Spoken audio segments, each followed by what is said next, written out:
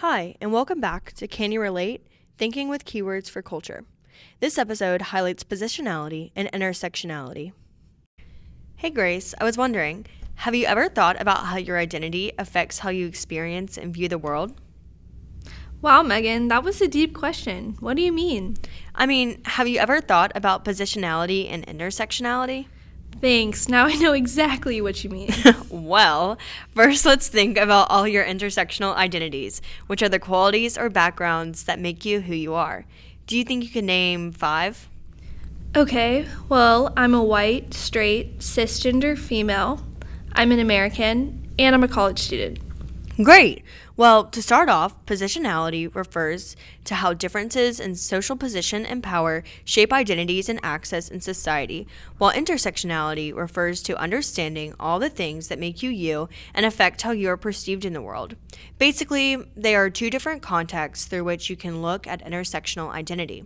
While positionality emphasizes the power dynamics in identity, intersectionality focuses on how you perceive the world and how the world perceives you. Okay, so let me get this straight. My intersectional identity affects my access to power and privilege, as well as how I experience the world and how others perceive me. Wow, this is a lot to think about. Exactly, yeah. You may not be able to see it in all situations, but being white and straight, for example, affords you a certain level of privilege, while being female can put you in an inferior power position. For example, if you're in a sorority meeting with all girls, you may not even be conscious of your gender. However, if you are a female STEM student in a class of all boys, you not only recognize your identity more easily, you would understand your perceived inferiority compared to the others in the class. Oh my gosh, I never thought of this before. How else does it affect me? Well, we can start by debriefing your intersectional identity so you can better understand your social position in society. First of all, you identified yourself as white. Being white comes with a lot of privilege. You also identified as straight. This is also going to shape how you experience the world and are perceived differently than someone who identifies with the LGBTQ+ community. Lastly, you identified as female, which in one way or another makes you more vulnerable to being treated differently. Every part of your personal identity and positionality affects how you move through the world as well as your perspective of it. That's not to say that everyone with very similar intersectional identities are the same or have the same views. It simply means that they share experiences as members of certain groups that others may not. Okay, I have a question. Does your intersectional identity always stay the same? Oh no, not at all, but good question. In fact, your positionality will change at some point in your life, more likely than not. For example, your socioeconomic status may change. As a teen, you may have relied on your parents for food, your home, health insurance, phone bill, and car. However, when you graduate college and get a job, you may be on your own in terms of paying for all those things and have newfound financial responsibility. Okay, I get it. I should reevaluate my positionality and intersectionality based on the context in which I'm living at the current time. Yes, and keep in mind too that it is so important not only to understand your own, but also that of other people. By understanding what they experience and what makes them who they are, you gain a better appreciation for them and insight into their perspective of the world. Well, I'm thinking about volunteering with the ESOL initiative this semester, so maybe being aware of positionality and intersectionality will better prepare me for that experience. Yes, being aware of both those identities is an important tool to help you prepare for work with diverse populations, whether that be for a career in the future or volunteering in the local community. For example, if you are working with a student who just moved from Russia and didn't know English, in the context of intersectionality, they would face very different obstacles and judgments than if they were English-speaking U.S. citizens. In contrast, in the context of positionality, they would have less access to power and privileges compared to another American student because they don't have a U.S. passport or English fluidity. All right, and now let's talk to Sandra Lopez to understand how positionality and intersectionality affects the experience of the student. Welcome, Sandra. Thanks for coming on. Thank you guys for having me. I'm excited. Yeah, of course. We are too. So first of all, how would you describe your intersectional identity? I would say that I'm a Latina activist, POC, that feels and sees the emotional aspects of systematic racism within education. Perfect. Yeah. And going off of that identity, as you said, how do you think that growing up as a student, you were treated differently because of your identity and the things you identify with? Well, first I went to basically an all-white high school in Woodruff, South Carolina, and I would say that I wasn't even acknowledged. Like, they just saw me as another person. Even in the classroom with teachers, like, nothing came up about race or anything. I was always the only person of color in the room. So with that being said, I kind of hid my identity too, because it wasn't talked about and it wasn't brought up until like I got home. And even then, like, since I was around a bunch of white people, like, I would also try to hide that at home. Like, I wouldn't speak Spanish sometimes. To my parents, I would just speak English. When do you think the transition happened between almost like concealing your identity and then like letting it come out and talking about it more and being an activist, like you said? Like, was that transition in college or when did that happen? Yeah, it was in college. Because when I got here, my roommate, she's black, and through those conversations, we just kind of built off of each other, and we kind of had the same experiences in high school too. So just from that, I kind of learned a lot more, and I was like, whoa, who am I? And so I changed a full 360 my mentality, and then I'm also a Bonner Scholar, so I was heavily involved with the community, and just seeing that also shifted my thought and my perception. I gotcha. And, speaking of volunteering in the community, why do you think it would be important for volunteers to be aware of their positionality and their identity as it pertains to privilege or lack thereof as they go out and prepare to work with students or kids around the area? I think when you're working with children, any adult or like older person within their lives has a big impact on where they're going to go. So just understanding, like, if a child is sad and they just don't feel like participating at all, when a teacher or a tutor or someone kind of forces that upon them, it gives them a bad taste of education systems. And just acknowledging that and taking that into consideration can really help the children grow and have that relationship to where there's trust within the older people that are coming to help the children and the children themselves. Perfect. I think that's really some valuable advice. Thank you so much. Yeah, thanks for having me. Not only will being aware of your positionality and intersectionality help prepare you for engagement in the local community, but also abroad. Well, what do you mean? Well, being American is an intersectional identity that comes with a lot of privilege and power. Why don't you talk to Dr. Buffet to hear about her experience? So, when I was a junior at Wofford, as a psychology and Spanish major, I had to study abroad.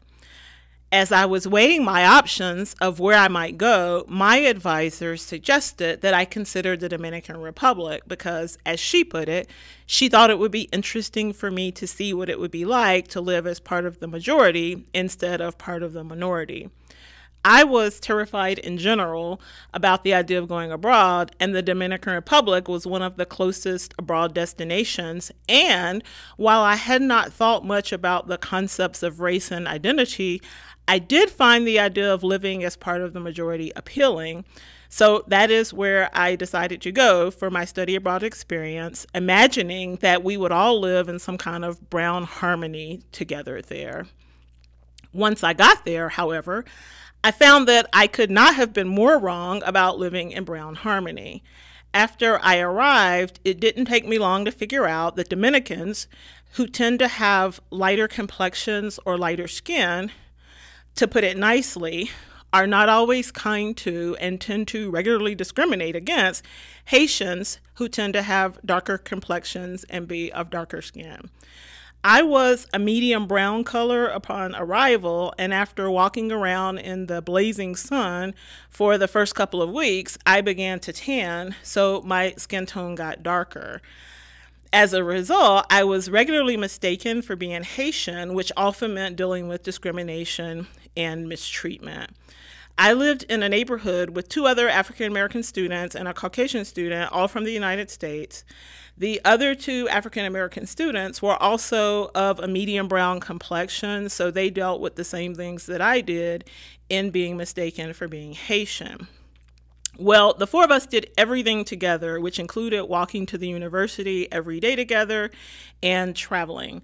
Dominicans in general seem very interested in getting to know and hanging out with students from the United States, but because my friends and I were brown, we were not readily identified as being from the United States, as Dominicans seem to have the idea that students from the United States were white and blonde. This whole thing was really tricky to understand and navigate because it had not occurred to me that because I was brown, people there would assume that I could not be from the United States. So this was confusing to me and also confusing for Dominicans, and the situation really came to a head during a bus trip that I took with my friends. We arrived late to the bus station, so we had to buy tickets separate from each other and sit with people that we didn't know. I ended up beside a young girl who was about the same color as me. And during the bus ride, her friend, who was sitting towards the front of the bus, came to talk to her. I was in the aisle seat, and I was surprised that the girl regularly invaded my space and pushed up against me as she talked over me to her friend, who was in the window seat. Their conversation was in Spanish, so I could understand them, and at some point, the girl talking over me asked her friend who I was, and the girl responded, "Oh, I don't know some Haitian." Without giving it much thought, I responded in Spanish, "I'm not Haitian, I'm American." The girl who had been standing and talking over me did not say another word. She did not pass go. She did not collect $200. She immediately returned to her seat. The girl sitting next to me did not say another word either. I couldn't believe it. I was astounded that just like that, just by identifying myself as American instead of Haitian, it completely changed that whole dynamic. It was a very eye-opening experience, and it really made me start thinking about what it meant to be American outside of the United States and the, for lack of a better word, power of what it meant being from the United States. That situation also helped me to understand and realize that even though I was often mistaken for being Haitian and therefore mistreated, there were times when it was advantageous for people to think that I was Dominican, and there were other times when it was definitely advantageous for people to know that I was from the United States. It was a very tricky situation to navigate, but there were lots of valuable lessons learned. It is so interesting to hear about Dr. Bethay's experience in the Dominican Republic. The first time I heard it, I was absolutely blown away. For one, she has a perfect example of how positionality changes. In the United States, she was part of a racial minority, but a part of the majority in terms of language and citizenship. However, in the Dominican Republic, she became part of the racial majority, gained power and privilege by being an English-speaking American, and faced discrimination because of how the world perceived her as being Haitian. Hearing her story was really impactful for me too. I think there were 2 reasons for that. One, upon reflecting on her story, I realized that we make false assumptions all the time, myself included. Sometimes I don't even realize it, but I have to make an effort to catch myself. And 2, assumptions aren't just thoughts that stay in your head. They influence our thinking, which affect our feelings and attitudes, therefore guiding our actions. Everything is connected. If my actions are based on inaccurate assumptions, then I'm not living in truth at all. Wow, that's so true. And I think that's why it's so important to understand intersectionality and positionality. By learning about these ideas and identifying them in everyday life, we are affecting both ourselves and the people around us. As you have probably already guessed, positionality and intersectionality are very deeply related. I think I get it now. So once you understand someone's positionality, you can begin to understand the obstacles and discrimination they face because of their intersectionality, correct? Exactly. And that is not necessarily an easy thing to do, especially if you cannot identify with someone else's identity, even in part. It is so important to dig deeper and educate yourself on the challenges others face simply based on who they are and their relation to the world. Sometimes we are in a position of power based on our race, class, gender, sexual orientation, socioeconomic background, nationality, education, upbringing, or even zip code. It may be uncomfortable to acknowledge and learn about privilege we may not even realize, but that makes educating yourself and attempting to understand all the more important. As college students, we use our positionality to uplift others through listening, being open to diverse perspectives, being wary of making automatic assumptions, and being committed to learning from others. Before we go, we challenge you to take a few minutes to reflect on a couple points so that you may better have insight into yourself and the people around you, as you are all related to and interconnected with the world. First, reflect upon a time when you noticed that you were treated differently because of your intersectional identity, either positively or negatively. Then, reflect upon a time where you noticed others were being treated differently because of their intersectional identities. Thank you.